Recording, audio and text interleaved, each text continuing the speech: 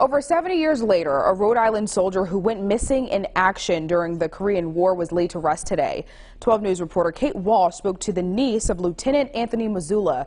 She joins us with what she had to say. It's new at 6.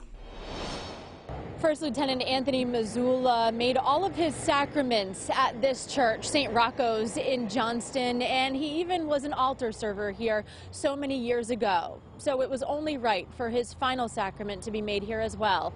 His funeral 71 years after his death. Closure, honor, gratitude, all for a man no one here ever personally met. In fact, this church's building wasn't the original one where Lieutenant Anthony Missoula worshipped. Yet, it was important to be there Saturday morning. We're honored to be here to welcome this soldier home. These Rhode Island natives stood outside the church with American flags. Lieutenant Missoula went missing in 1950 in the Korean War and was declared dead a few years later, but his body was never identified until recently.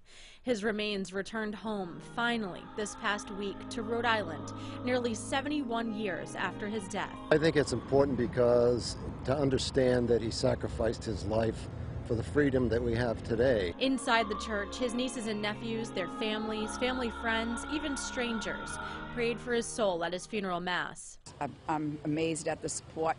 There were people in church that we hadn't seen for years and years. Lois Marandola is Missoula's niece. I'm just happy that he's home and I could lay him to rest with his parents. Missoula was buried next to his family at St. Anne's Cemetery in Cranston following full military honors, including a presentation from the Korean Embassy of medals in his honor. Never give up hope. An example of the promise our country has to all service members, past and present, that they will never be forgotten and always honored for their sacrifice. In Johnston, I'm Kate Walsh, 12 News.